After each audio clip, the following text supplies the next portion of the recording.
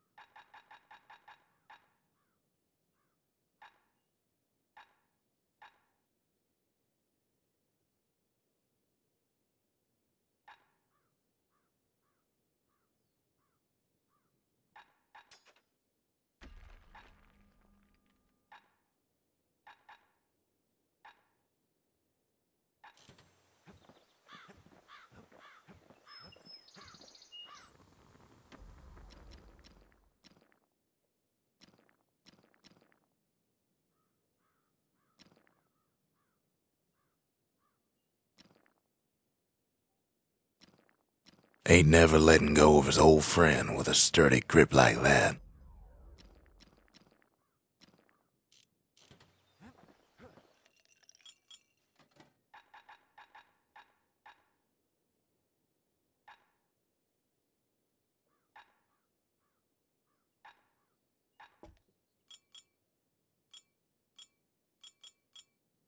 If you're feeling low, count on the buttery flavor of our own Bastion bourbon.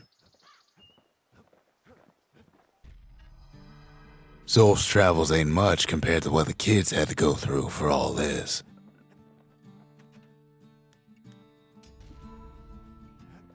The memorial. Here a kid can pay respect to the old world and earn it in kind.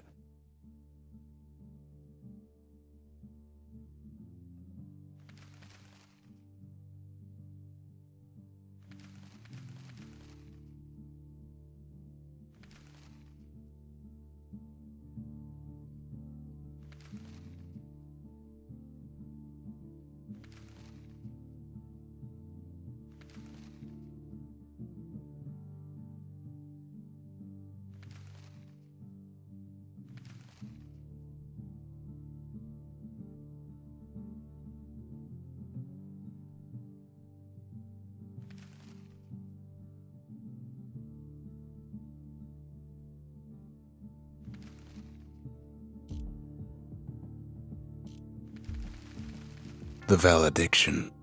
Just another one of my sketches. Nothing more. Words can't express what happened, but they're all I got.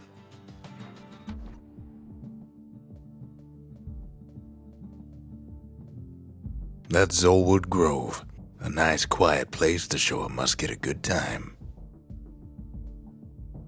That's the scrapyard, where folks got to smash things and call it community service.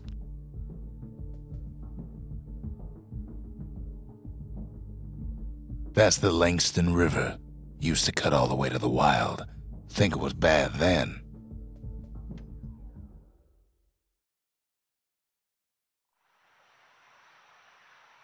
The city's unwanted things all met their end in the yard.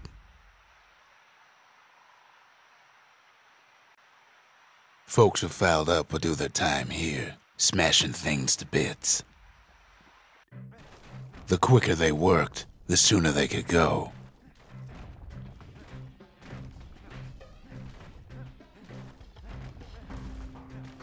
Folks learned to plant their feet and put their backs into it.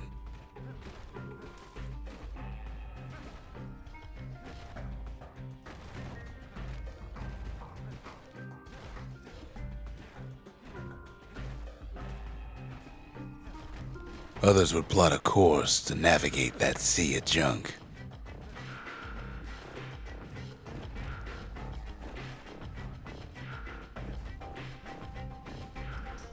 A good day's smashing could feed a family for a week.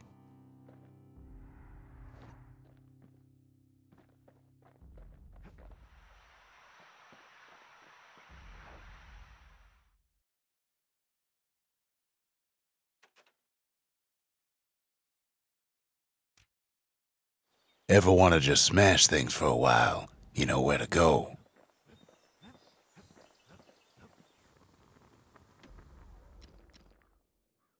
A sail hammer's only as strong as its spine. And that's a strong spine.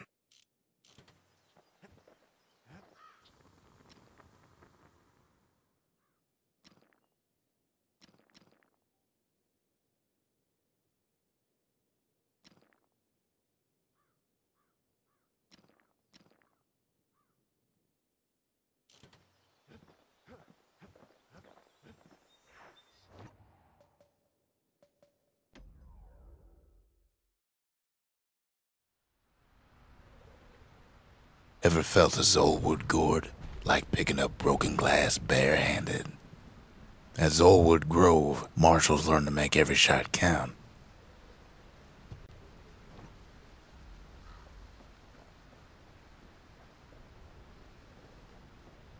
The trick was to pop all those nasty gourds without wasting ammo.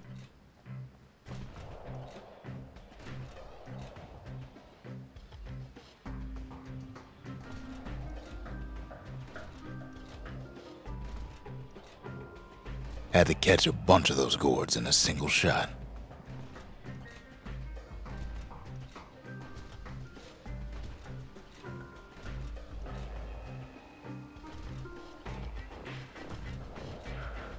Funny thing about muskets is they work best up close.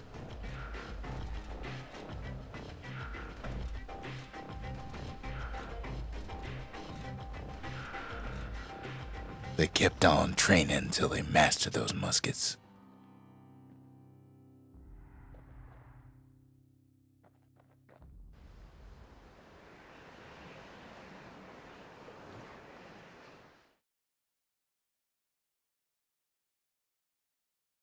Marshals did more than just stand around shooting, of course.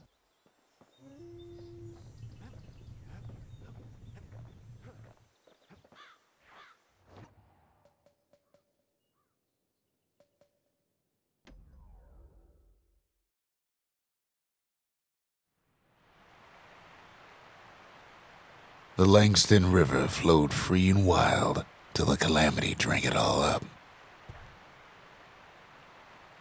Maybe all that water just grew wings and flew off.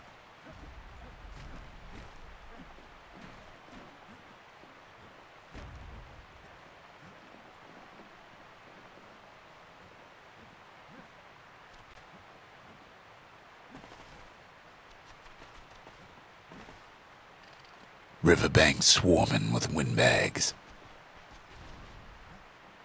They're so bent on finding the core, they hardly notice the kid. Lucky for him, a certain famous ferry barge is still afloat. Weepin' Nellie. She sends some squirts crying home as she leaves port. Maybe Nellie knows the way to the core. Maybe she can slip right past all the clamor on the coast.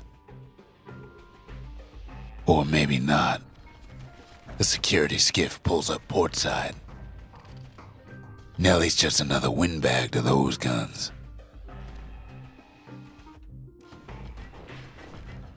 Just then, the windbags notice who she's sailing with. They're pretty steamed about what happened at Cinderbrick.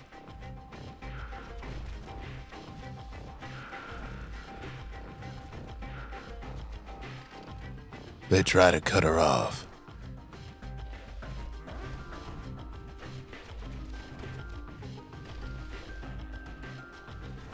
They try to slow her down.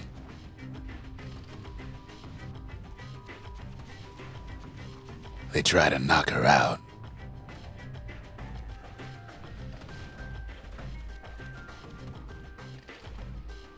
Well, Weepin' Nellie tries harder.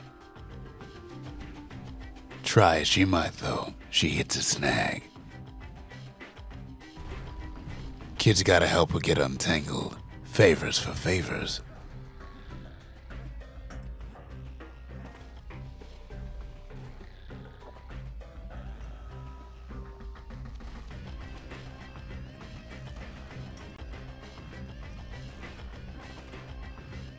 At least she picked a good spot for a break, 'cause the core's right there.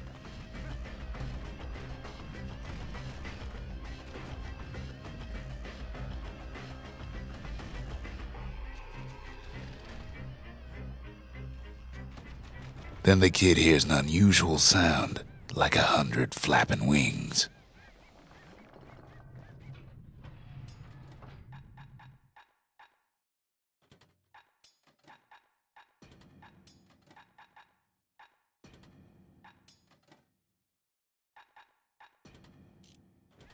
Peckers.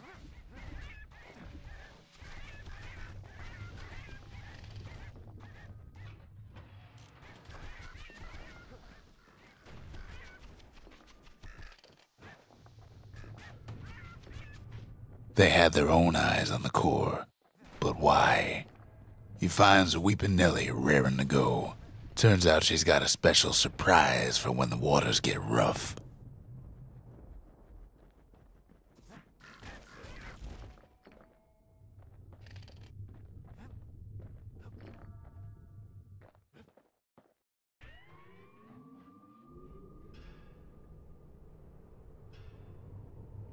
She's gonna need a little help with all them peckers. Crafty things think they're king of the roost now. Rest of us only wish we could fly in times like these.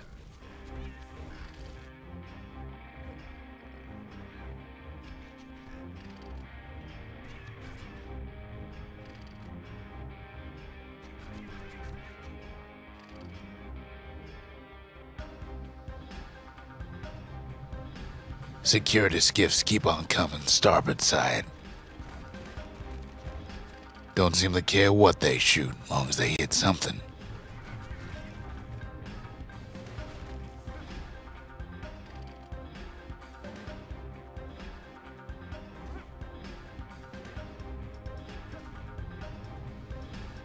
The windbags get an even better idea. Kid almost falls again. They aim to smash Weepin Nellie to splinters. Well, it all proves too much for poor Nellie.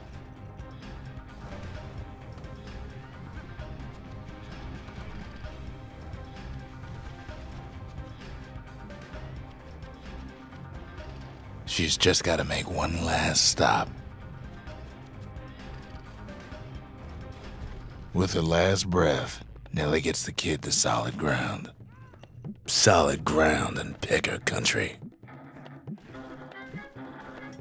Seems the calamity ain't hurt the peckers' appetites. They want that core real bad. Might be they want it just as bad as a kid. Kid shoos them off, knowing they'll be back. Know how many times Kid nearly fell off the barge back there? 3 times. Now, listen close. You should remember this next part.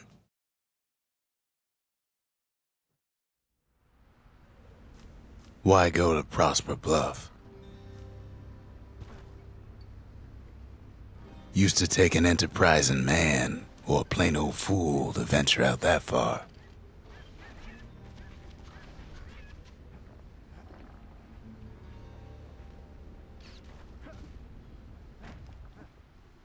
The city was the most beautiful place in the world.